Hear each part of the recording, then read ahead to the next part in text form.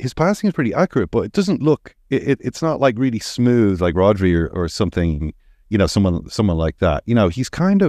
He's an unusual sort of style, but has this incredible ability to concentrate, focus, and anticipate where the ball is going to be and where he needs to get to.